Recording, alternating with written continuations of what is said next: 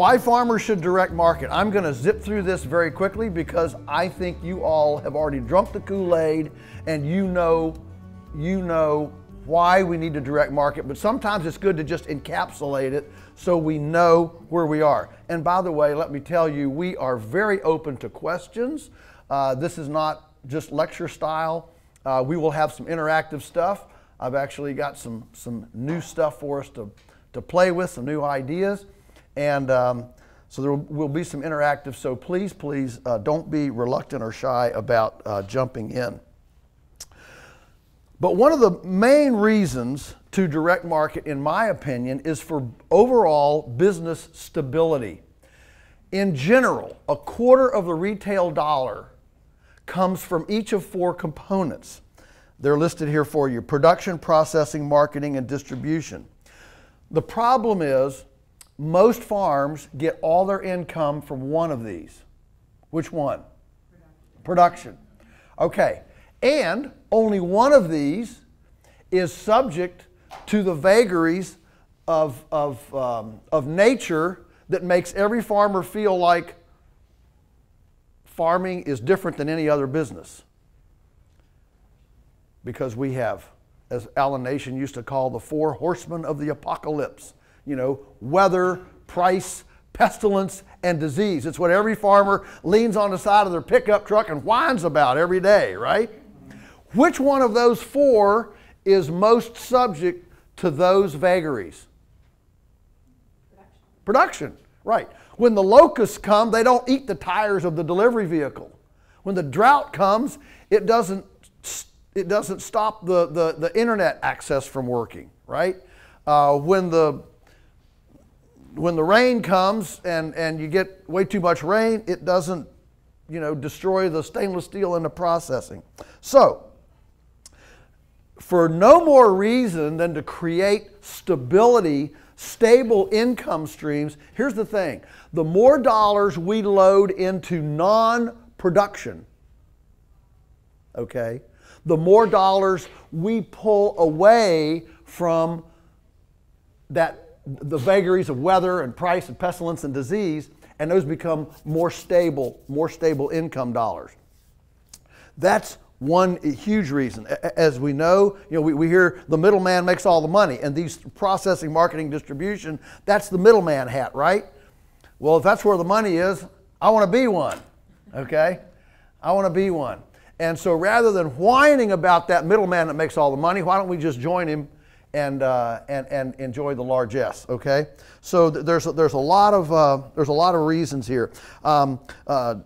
Number two, it's historically normal. I mean, direct marketing, the idea of actually purchasing from, within a local commerce, was the backbone of secure food systems for many, many years.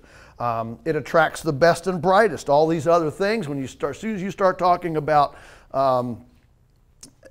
messaging and as Jenny was saying, sound biting and how do we compress complex ideas into simple little slogans, that kind of stuff, man, I'm not saying that it doesn't require a lot of genius and imagination to know where to place the cross fence for the cows.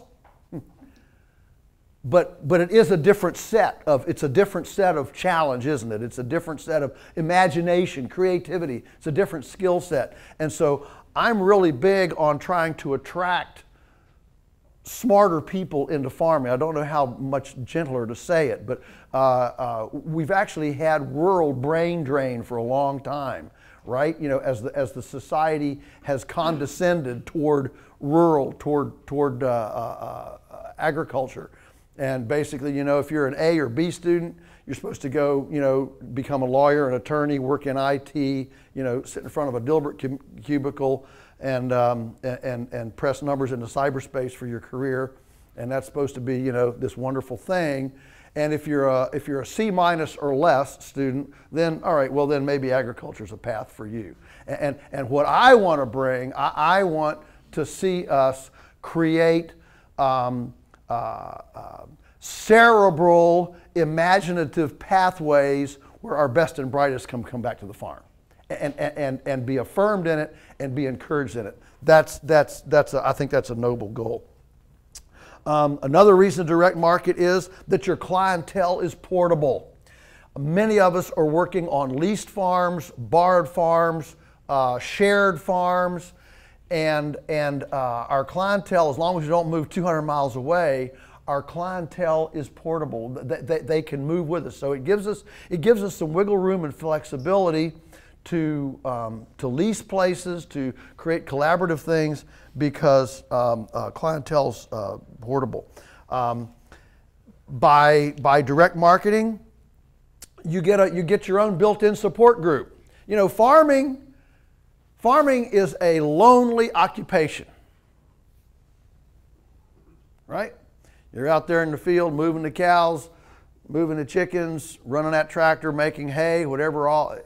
Farming is a very lonely thing compared to other vocations. You know, where at least even in a small office, you know, you got people, you got the little, sometimes a soap opera, right?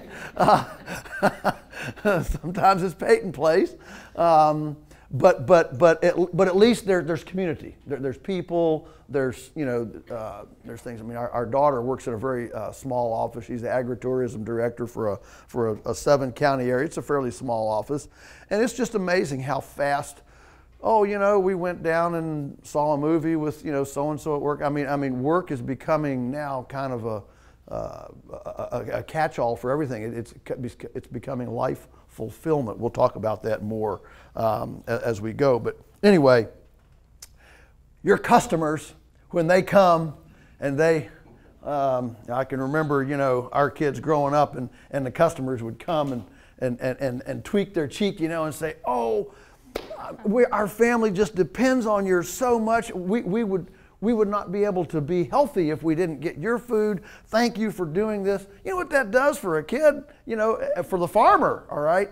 To have that kind of emotional support. It's like having, it's having AAA for, or whatever, AA, whatever. You got it, whatever it is, all right? But you got your support group, okay? And in a vocation that's inherently lonely, direct marketing is really good. And especially if you're a Stockman Grass Farmer reader, it's even more lonely because even your farm neighbors think you're crazy, right? I mean, our farm neighbors still call us Typhoid Mary and bioterrorists, because we have unvaccinated chickens that run around in the fields, and they're going to commiserate with the red-winged blackbirds and take our diseases. I mean, they got to be diseased because they're not vaccinated, right? And they're going to take that to, their Tyson chicken houses, and they're going to lose their farm, and every child in Bangladesh is going to starve to death because we let our chickens, commiserate with red-winged blackbirds and didn't vaccinate them. I mean, this is the thing. And so when we're outside that orthodoxy, it's even more lonely. And so our customers become, people say, who's encouraged us? I say it's our customers. Our customers they're our support group. They're the ones that, and over the years we've had tough years. You stay in it long enough, you will have a tough year. We've had people come in and just, stuff a bill in my pocket and say, I know you've had a tough time. Just take this. And they leave, and you open it up, and it's a $100 bill. Okay. I mean, we had a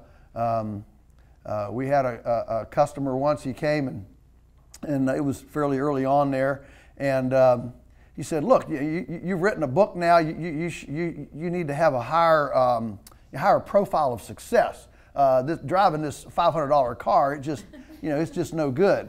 You need a better car." He said, "I'm getting ready to trade mine, and I'm either going to give it to you or the Salvation Army." And Teresa said, "Well, bring it down." We didn't even ask him what it was. And so the next time he came down to pick up chickens, he drove down and he said, "Car's out front. You want to take it around?" And so we went around front, and it was a Lincoln Town car. And we drove it around the block. We parked it back in the front, and Teresa said, went around to Clinton. His name was Clinton Miller. And she said, "Where do I sign?" And we bought that car from him for $1 and drove it for 2 years. And man, I mean, that thing had a trunk the size of a pickup truck. I mean, it was, but anyway, that's emotional support, okay? That's good. And then another one of, a thing that I've really come to believe is that you really don't have a viable business until you generate 2 salaries in the business, okay? That's a kind of a hard saying, but if you know the cycles of life, you know that as you age, your energy wanes, your creativity wanes, and you just don't have the get up and go. Mentally, I'm 20. But when I get up in the morning, I don't feel 20. If it ain't hurting, it ain't working. I mean, it's a different thing. And so all really successful, especially legacy businesses, don't just have one person at the helm. And in farming, I mean, what do you do if you're sick? What happens if you break a leg? What happens if, two people are a big deal. So I really believe that if we want a viable farm business, we have to set our sights and have a vision, a trajectory out there that we're going to get to 2 salaries as fast as we can get there. Because a 1 salary business is a very vulnerable, fragile business, okay? And marketing, jumping into that, to all that, processing and marketing and distribution, what that does is that it increases the pie big enough so that there is a place to assimilate a second person. All right, that's a big deal. Now, there are reasons why farmers don't want to market. Okay, it's hard work.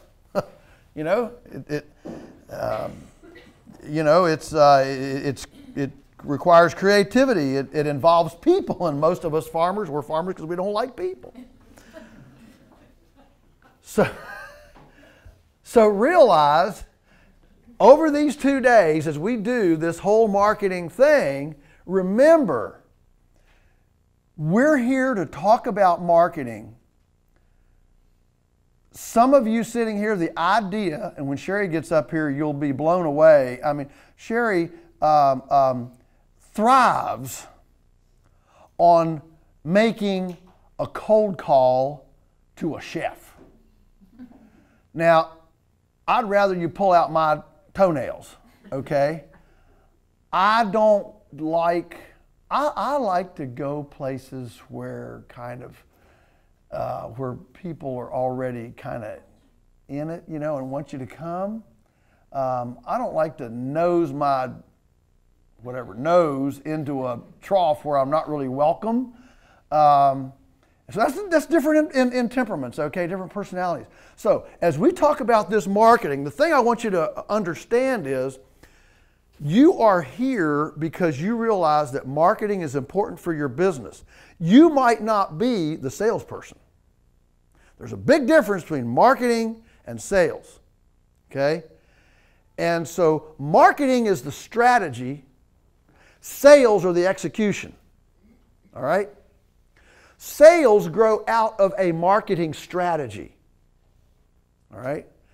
And so you don't have to be the one knocking on doors. For some of you, when I talk about knocking on doors, you get cold chills and want to run out that back door, okay? I get that, totally get that, all right?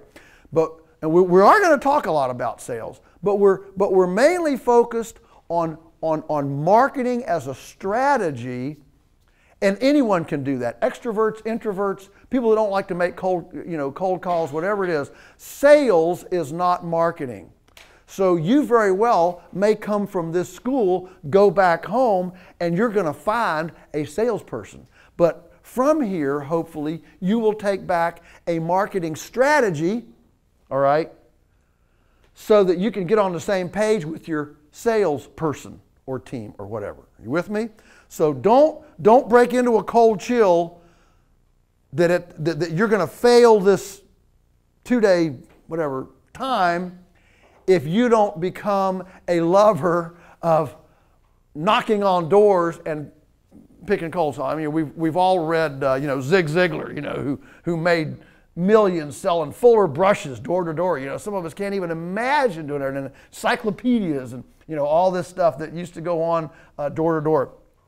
Zig Ziglar was a master, you know, and he loved it. But most of us are not like that, so it's hard work. Another reason why farmers, another one of our kind of emotional barriers is that we fear rejection because we're so emotionally vested in a product. Unlike a lot of things, products and services, you know, you're part of a team, you're part of a thing. You know, okay, so we're making, you know, gummy bears or whatever. Okay, you know, it's not a great big personally invested deal. But for us as farmers, we're loving those animals, loving those tomatoes, loving that T-bone steak, right? We're loving that into health, production on our place or a place that we've been blessed to be a part of. We wake up every morning and we see the dew on the grass. We see the sparkling of the sunshine on the dew and the garden spiders in the fall and the right and we're so emotionally vested in this that the fact that everybody in the world is not clamoring to our door is emotionally tough.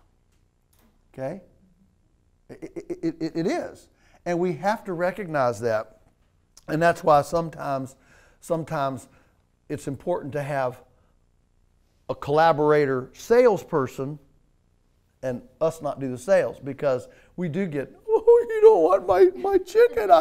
I stayed up with them at night. I kept the rats away. I played, Beethoven's Fifth, I sat out in the field with a shotgun because the fox was coming for 3 days, and then finally got the guy. We're so emotionally vested in it that it's a bit of a that's real. That's real. Peer dependency. Okay, we farmers, we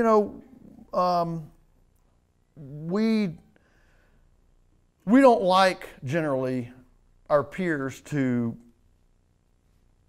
dislike us. We like to be affirmed by our peers.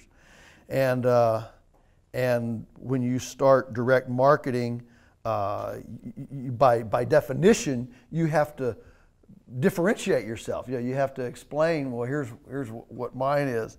And people start taking umbrage with that. Alan Nation used to say, if you have an idea and you go to your neighbor and you present your idea and your neighbor thinks it's a great idea, don't do it. But if you go to your neighbor and you have your idea and the neighbor says, that's the stupidest thing I ever heard, that's probably your answer. Okay? And finally, the fear of sounding self-promoting. We farmers, we're a pretty kind of self-deprecating lot. Aren't we? Have you ever gone to a party and somebody comes up, introduces themselves, and says, hi, I'm Mitch, Kavanaugh, whatever, and I'm just a heart surgeon. I'm just a heart surgeon. No, they don't say I'm just a heart surgeon. I'm a heart surgeon, right? We farmers, we can always say, I'm Joel, and I'm just a farmer. I'm just a farmer, Right? It's too bad. But this is our mentality, right? Because we've been marginalized, blue-collared, condescending to, right, through the culture, right? And so when we start marketing and say, man, I got the best, in our minds, down in our soul, man, I feel like a huckster, right? We do, self-promoting. We're just not. The farmer's psyche is not set up.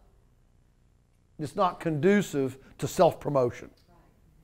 We work. We go out, we work. We put our head down, we work, right?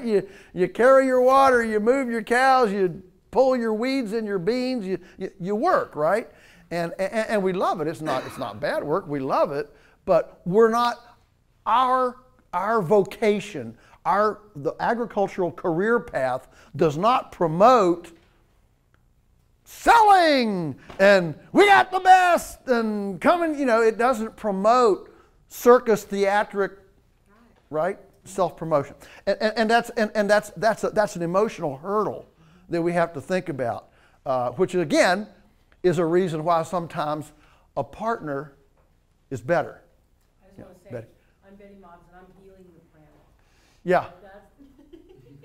Yeah, that's great. You know, That's great. Yeah, yeah. And paradigm that we can present. yeah, healing the planet, one bite at a time. It's on every one of our little bags. Yeah, yeah, that's good. But that's part of messaging. It's part of coming out of that hole that we've kind of been put in. All right. Yeah, most farmers really don't like people. Okay, and then I just put down some of these just to remind us that there are goals that can get in our way, I think, as we head down this path, and beware of these goals. I call them anti-goals. They actually, you know, hurt us from being able to go where we want to go. One is I want to have the highest priced product. Alan and I used to argue about this a little bit, you know, and I'm not a pure capitalist, okay? I'll just say that. I'm not I love capitalism, but I'm not a pure capitalist. And if my dad were alive today, he was an economics business, you know, dude. And if he were alive today, some of our tension would be about, he'd always say, well, price it whatever the market will bear. Well, no, I want to actually put Tyson's out of business. And I'm not going to do that with the highest priced product. So we price it and we figure out efficiently how to grow it with a margin that makes it work so that we can scale it, duplicate it, and that's just, you know, so we can heal more land, touch more land, and that sort of thing. All right. I want to be the bigger, I want to be the biggest or whatever, you know, that gets in the way. I want a franchise. There's nothing wrong with franchises. Man, franchises have been very, very successful. But don't assume